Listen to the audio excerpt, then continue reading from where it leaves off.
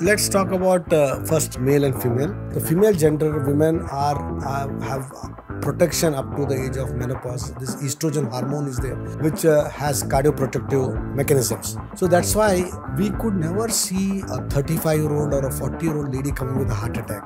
Never. Means whenever that kind of lady used to come and get admitted, a lot of doctors used to come and see how come a lady of 35 years or 40 years old got a heart attack. But that pattern is unfortunately changing now, because the work patterns have changed. The women are stressed out. They are different jobs. Worst part is the women taking smoking in a big way. So that sort of negates the good effects of estrogen. So men are very prone. Women are not that prone unless they do all these things. And this is male and female. So if you are born as a male, you are more prone. That one risk factor is already with you. You are a male. So one risk factor, even if you don't have other risk factors, the one risk factor is you are a male. So we all have one risk factor. So we cannot call ourselves as zero risk factor.